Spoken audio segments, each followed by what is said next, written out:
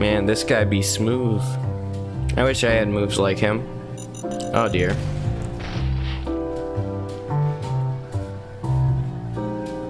Rip, take the stealth boy. What's in this terminal? Nice. Absolutely nothing. What a waste of time. Is the guy floating? No, he's just lying down this time. No longer a floating one. Imagine that. What if ghouls were able to fly? And they were just called floating ones?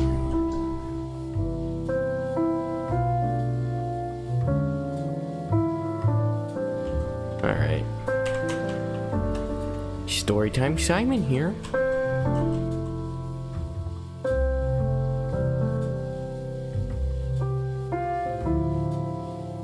By that logic, zombies would be able to fly, and I actually don't think that I'd be able to deal with that.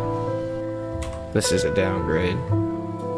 They're flying with wings or with levitation, and how fast? I'd say as fast as they could run, and it's levitation. So they just fly at things. Like ghosts. I'd hate that. Instead of like groaning, they scream. How about that? Just add that to the mix. Or we could just say that they have leathery wings and then call them night gaunts. As a little nod to good old H.P. Lovecraft.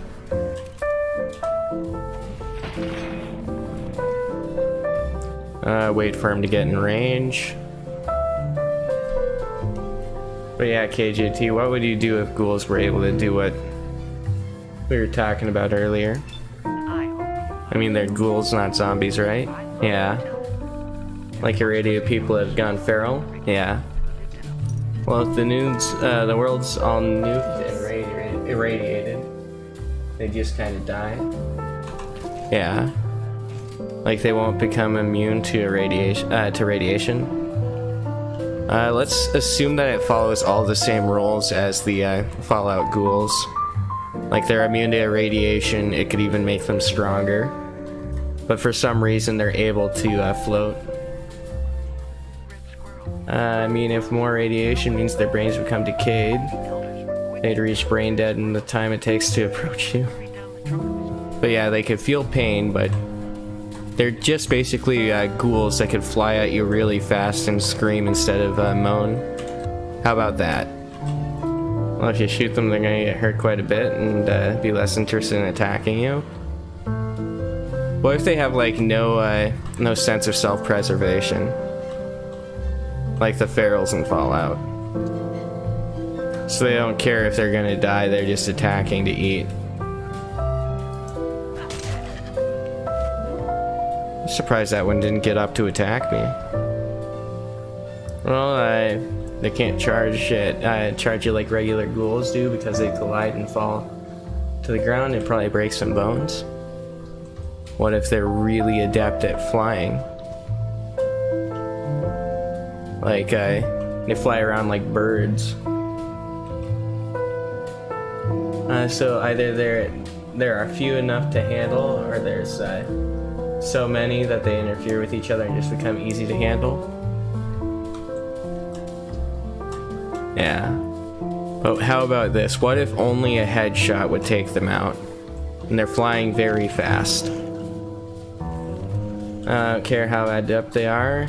At the size that they are, they need like a 5 meter part to fly in a group.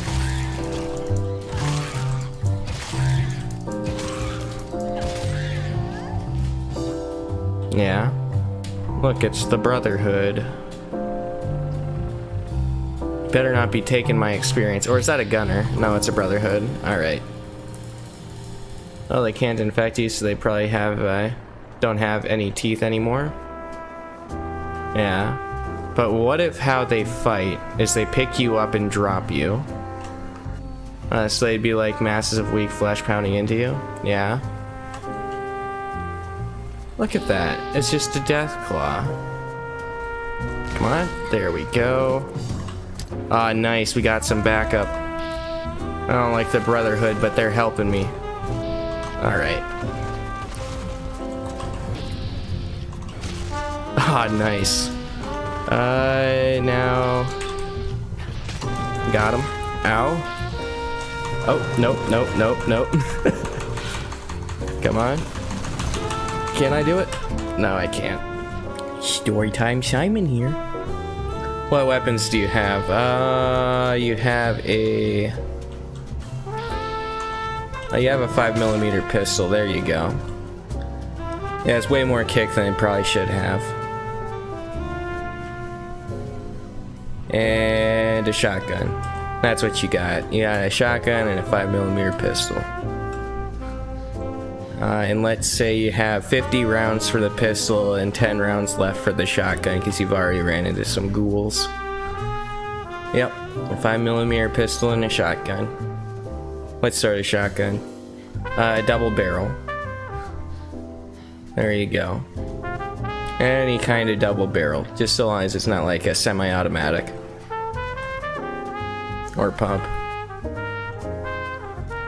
Fuck, I'm abandoning the double barrel because the recoil and noise would be, would make you scream when you shoot it. Alright. Alright, so you got a pistol. Now what are you gonna do? Find a sword, probably? Alright. So you walk into a neckbeard's house and find a old sword. An old crusty sword. Lots of kendo practice too. Lots of fencing practice. Alright. So you don't care what kind of sword. So yeah, it's a neckbeard's katana. There you go. It's a little sticky, but you don't care. Now you're gonna apply maintenance so it's less crusty and rusty. Alright. So now you just have a neckbeard's katana. It's got anime girls on the handle. You're gonna try to strengthen it by heating the metal. Because those things are all for show. Alright. How much do you know about, like, blacksmithing? Well, if real life was Fallout, you'd have 2 stars in the perk, maybe? Alright. So you're able to clean it off. And you start fire hardening it. I did not want to drink that.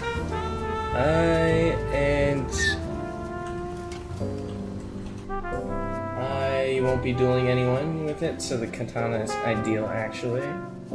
Nice brutal limb chopping monster. Yeah. Alright, so you're faced with like 12 flying ghouls, which are coordinating their attacks. They sweep in one at a time. You have enough stamina for it? Alright. And they're hardly durable. So you can probably take them out with a single swing most of the time. Or at least ground them. Alright. So one of them flies into you even though you hack its head off. And like the body slams into you. It weighs about as much as a normal person. What do? You got knocked down by it. What do you do? But you assume you weren't quick enough in this scenario, so this is on top of you as well. It is currently on your stomach, but it's dead. So it's just a corpse. Okay, you could try to pry your katana under it and point the blade upwards, then slicing through it. Alright. Alright, as you're doing that, another one comes in for a swipe. What do you do? But you assume that one of them's coming for you before you can get up. Yep. One of them is. So you're gonna try to throw the legs of the ghoul you killed onto the new one. To knock it to the ground, putting some distance between you before you stagger your feet. Alright. You do that. Now one of the other ghouls is coming towards you.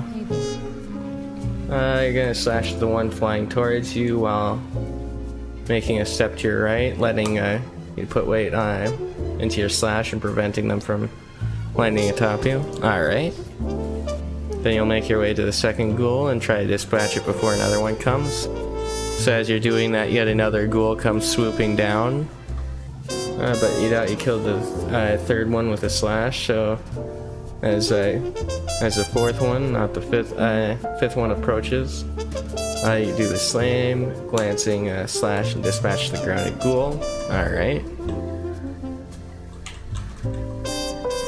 You hear screaming above you. You look up and you see a ghoul flying directly down towards you as fast as it can. Because it starts getting quite bloody, and that's a very bad thing. Yeah. For that one, you'll just kind of sidestep to the step to the side and let it hit the floor. Yes, it crumples. Its head explodes on the impact. Maybe you roll based on how quickly it's approaching. Yeah, it's approaching very quickly. Alright, so that one's killed itself. And you notice one flying towards you from the ground. It's staying like about 4 feet off the ground, flying towards you. Probably gonna be a roll then. Yeah. Doubt you could jump that. Yeah. So you're gonna use your gun and try to hit on the basis of its wings to ground it. Alright. As you shoot at that one of them is charging at you from behind and tries to headbutt you in the middle of your spine. So as you're focusing on the one in front of you, there's one attacking you from behind. You're kind of sure which plays to your favor here, yeah. So you're probably going to get low to the ground and try to point your sword towards them, putting the base to the floor, allowing it to absorb most of the force of the incoming ghoul. Then you run for it, like to the nearest building. Alright, so you open the door, and there's a ghoul just lying there, like a regular one. Stomp on its head before it gets up. Alright. The bonus we can do the radiation, so you could do that. Alright. So you do that. The ghouls are slamming against the wall like a bunch of moths to a light. The flying ones. There you go. So now you need to clean your boots as well as your sword. Well, boot. Yeah. You don't want the blood to dull your boots. And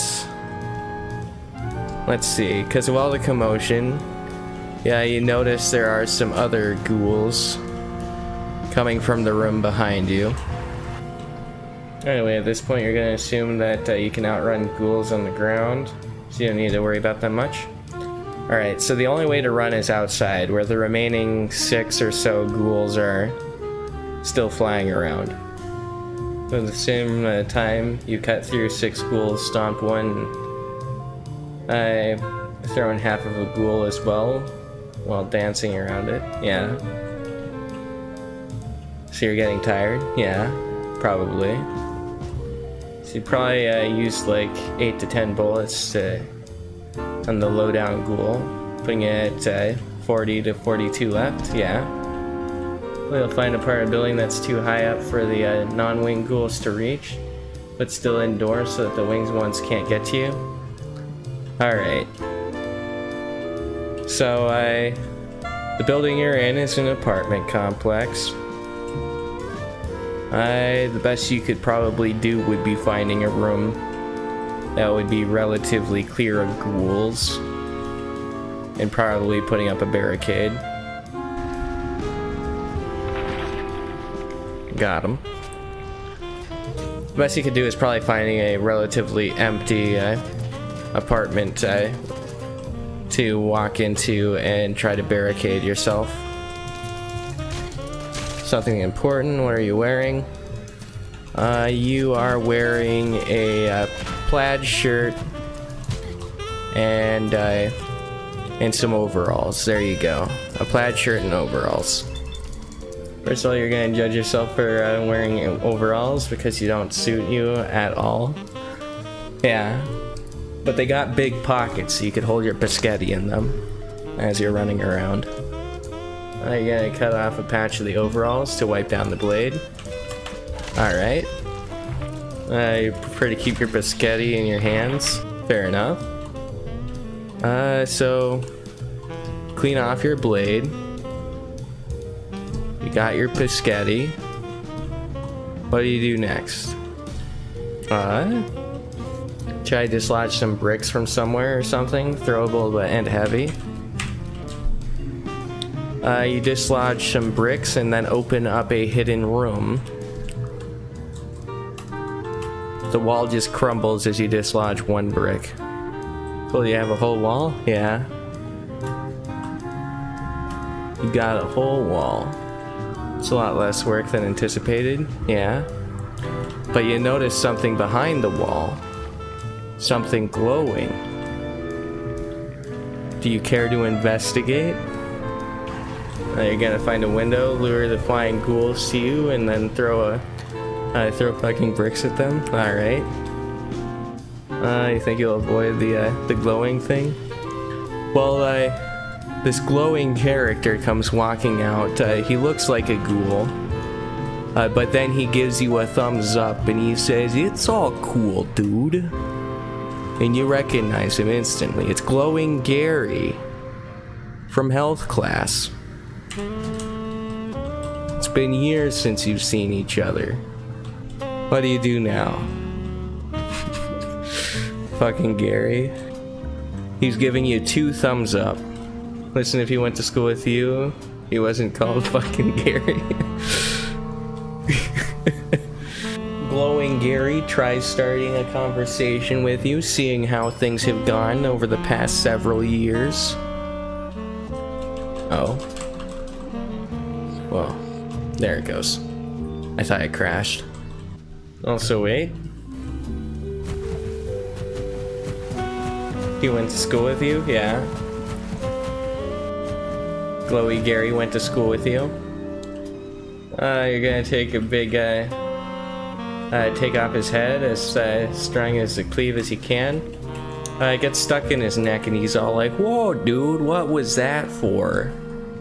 He puts on some sunglasses and then gives you 2 more thumbs up. Glowy Gary was always the durable one in school. Another swing and another.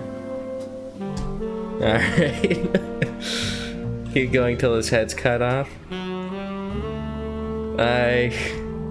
He keeps giving the double thumbs up. He had very few friends at school. He can't seem to get through his very strong middle neck area. And none of them were Gary. Well, Gary's all like, "I know when I'm not wanted here," and then he just starts walking out. Giving 2 thumbs up as he walks away. You're not letting him get away? He walks out to where the flying ghouls are. And all the ghouls seem to surround him, making a massive meat shield. All the other ghouls, even though they're feral, all make a double thumbs up sign. And they all start groaning, "It's all cool, dude." Sorry, that head's coming off. You throw bricks at them? Alright, so they all start Voltroning into a giant behemoth-sized ghoul monster.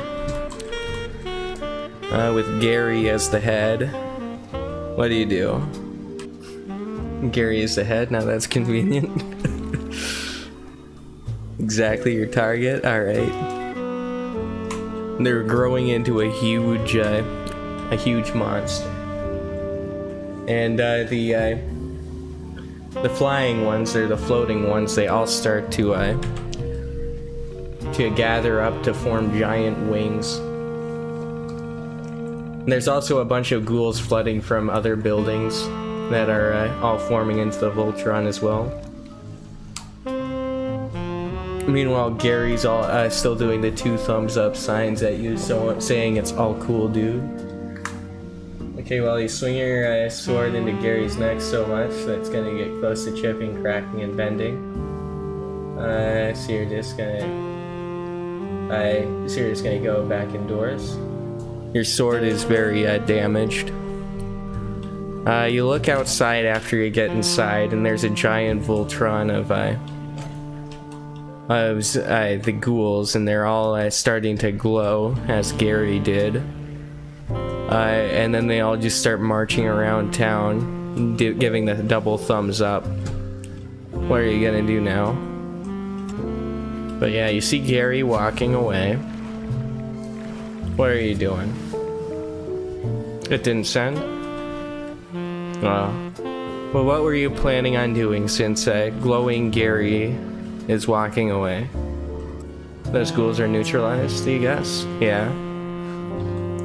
Something like that. Beep indeed. It's a glowing one. So are you gonna watch Gary? 3 minutes delay between sending a message on seeing on screen. Jesus Christ, KJT, what's going on? KJT, we're still waiting on your response. What are you doing now that Gary's walking away? You're not going to go near the Voltron ghoul pile. Not your concern. Alright, well, a few minutes pass. You look up in the sky and Gary's just flying around. He's absolutely massive, bigger than a Goliath.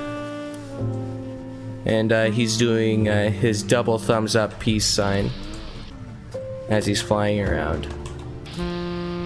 You're gonna try to prevent that never happened? Alright, what are you doing then?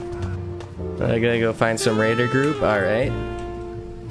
You find raiders.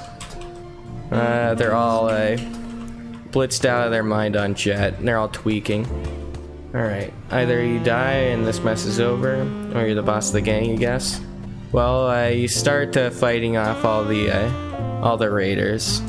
And as you are fighting them, a giant mast falls from the sky on top of the raiders' leader. It's Gary. He gives you a double thumbs up and jumps again, and off he goes. You can't see him anymore. He's left. Fucking Gary. Yeah. As he's flying away, you hear him shout, "It's all cool, dude." Prepare to give him double middle fingers next time you see him and continue on your way. Alright. So the raiders are all pretty spaced out. They're all very blitzed. Nobody's standing guard. Gary ruined everything. Yeah. With his 2 thumbs up and his sunglasses on his face. Glowing Gary. Fine, you'll try to find a settlement of people. Alright. So you find a settlement of people. They're all doing settler things. They question why you're there. What brings you to their little town. And when you're there, you gotta fall to your knees and cry. Alright. As per fucking usual. Alright. So they, one of the older civilians just walks up to you, places a hand on your shoulder, and then gives you a pendant and then says that you'll find the way through our Lord and Savior, and then all would be saved. What do you do? Sorry, is this person trying to push religion on you? Yes. Do you wish to examine the amulet, or... Okay, do you analyze what sort of weapons they have?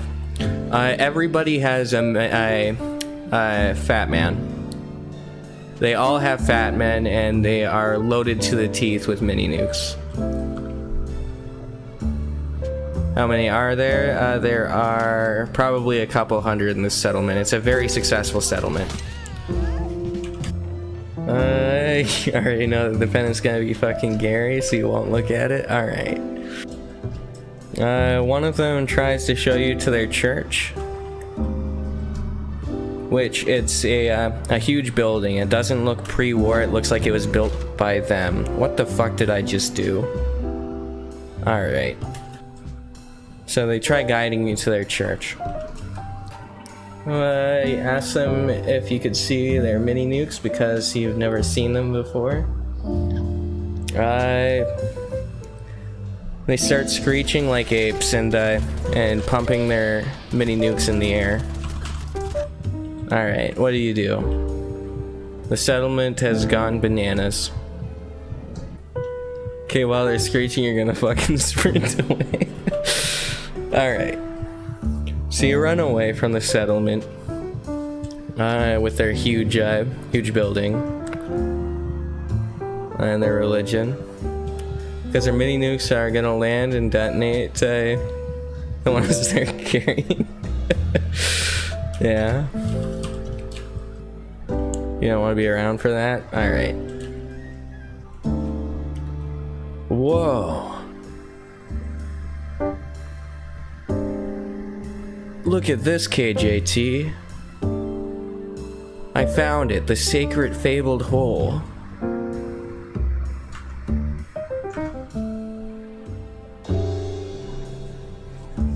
Well, they're all dead, so you're gonna take one look at the pendant and throw it away. Alright, you see it, and it looks like a T-posing Gary with little sunglasses painted over the eyes. And at the end of his hands on each T-pose is the thumbs up. Fucking knew it? Yeah.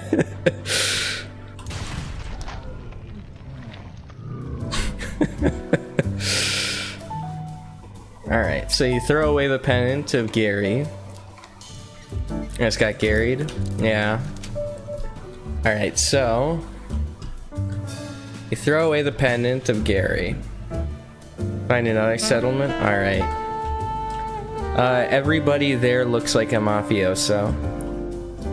You're gonna ask up to one of them and walk up to one of them and ask where you are. One of them says New York. Got him. So what do you do in New York? Yes, that's the name of it. USA? Yes. The funny thing is that you're not even in New York, you're in Tennessee. So for some reason, New York is not in New York. But it's in the USA, yes. Yes it is. You're going to hang yourself. As you kick the chair out from under you, you feel hands go beneath your feet. They're holding you up before you could hang yourself. You swing the sword at the head of Gary. You look behind you, and the person that's there is a glowing one indeed, but he has a pompadour. He says, wait, no, it's not Gary. It's Barry, his twin brother. Alright, so now that Barry is there, glowing Barry, what do you do? Did he go to school with you? No, he went to the next school over. He also gestures and then says, hey, I'm walking here. You tell him that Gary's gone wild and needs to be stopped, so you should quickly go get him. Barry then says, I'm walking here, and then he runs away. His head also opens up like he's the predator. And his pompadour wig grows really huge. Whoa ho ho! He moved his hands, he pollinated yourself. Alright. So, as your spirit flies away, you go up to the gates of heaven. There's an angel sitting there and he's all like, oh, it's you, KJT. We've been expecting you. And he opens up the gates for you. You don't know the spirit? Well, you do now. Alright, so what do you do now that you're in heaven at the pearly gates? What are you gonna do? Well, you don't, you're non-alcoholic. Alright, so you're at the pearly gates. Do you go in? No? Alright. Your only other choice is to go to hell. What are you wearing? You are now no longer wearing your overalls and plaid. You are now wearing leather. A full leather gimp suit, that's what you're wearing. You do not wear that. Alright, you say that and then suddenly it turns into regardless of consequence, you rip it off. Alright, as you're ripping it off, it transforms into a cat onesie. There you go. You're now in a cat onesie. Comfortable bedwear. It just so happens to look like a cat.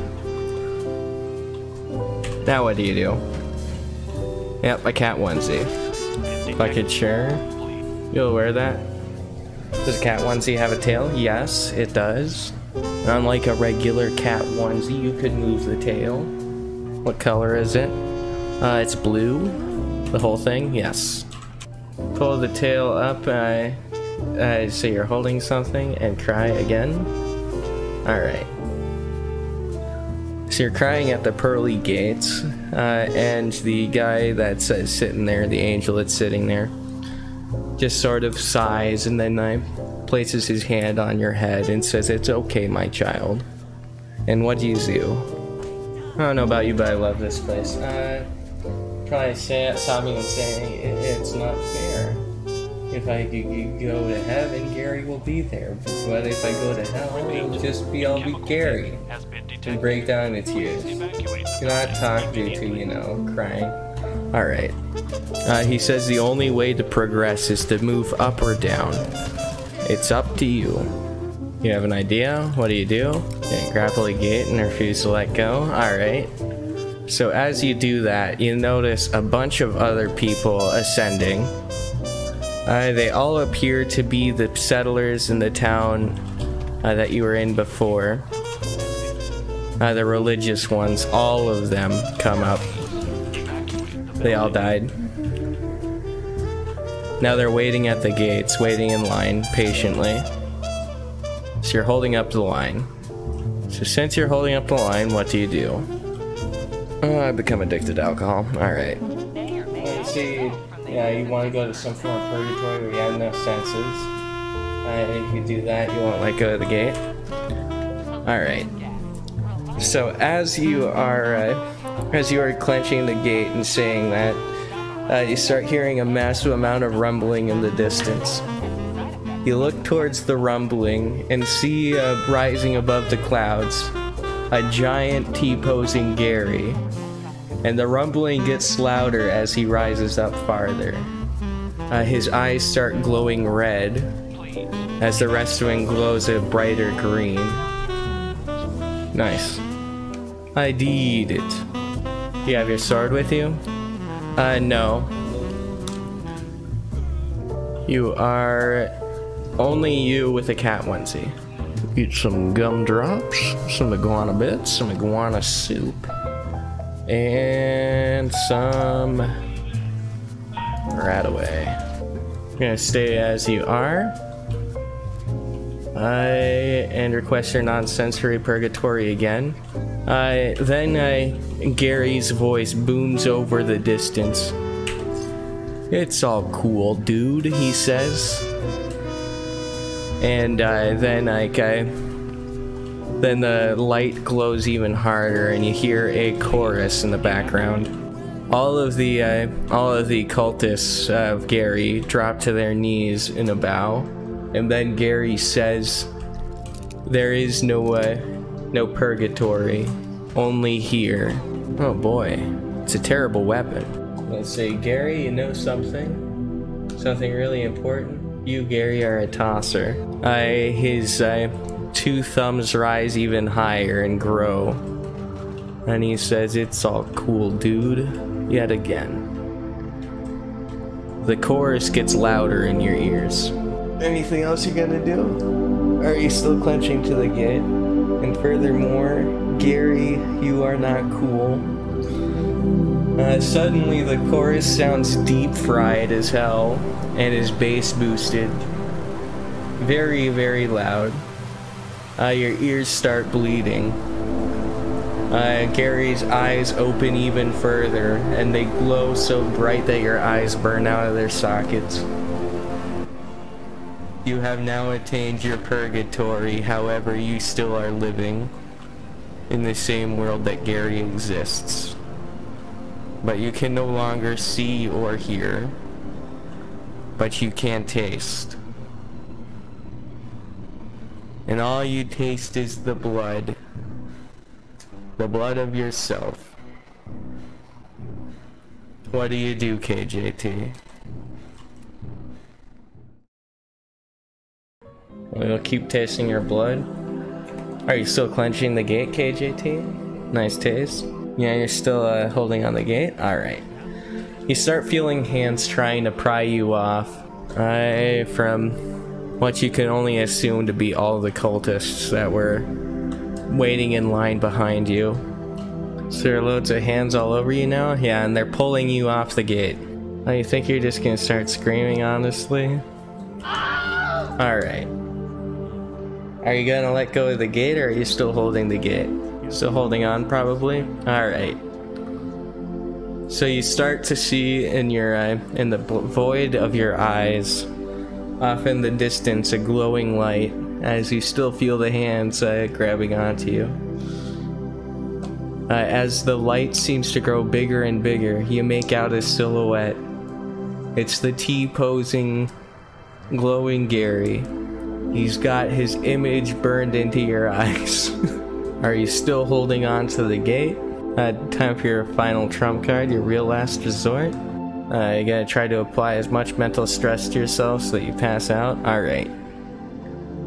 You pass out, and you're no longer clinging to the gate. As you fade out, the glowing image of glowing Gary fades away, and you feel feet stepping over you through the gate. And you are now passed out. Alright, what do you do now that you're passed out, KJT? People are walking over you, you're broken and unconscious. Yes. You think you'll just stay unconscious? Okay, thanks, bye. Alright. You start hearing something as you're unconscious. You recognize it. It's the voice of Barry. Barry himself is also Voltroned into a giant glowing one. Now him and you open your eyes, you're able to see again. You see him and Gary fighting like two kaiju in the clouds. No, you don't, you're deaf. Barry has cured you of all ailments. And you have no eyes, he gave you new eyes. Eyes that could see thousands of miles. So you'll cry? Alright. So you're crying as in the distance Barry is saying, "Hey, I'm walking here," and pushing Gary. And Gary then does his double thumbs up move and says he's it's all cool, dude. And then that sends a shockwave towards Barry. As this happens, a bunch of the followers are walking up to the fight and joining in. You cry as you sit there watching them. Do you wish to support them in any way? Are you gonna take a side in this ultimate epic battle of Barry and Gary? Again? No, you wish to cry? Alright. Well, you are crying. And since you are crying, you are now at peace. The end. You have no need for these weird glowing ones. Well, as I said, you are at peace. The end. Alright. So what did you think of your personalized adventure? You're definitely not at peace.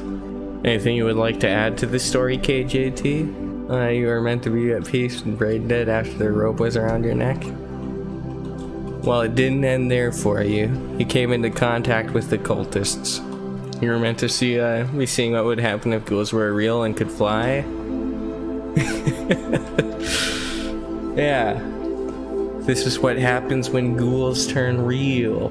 You're scared? And frightened? Fair enough. Probably gonna cry. And nobody went to your school called Gary? Well, there was in this universe.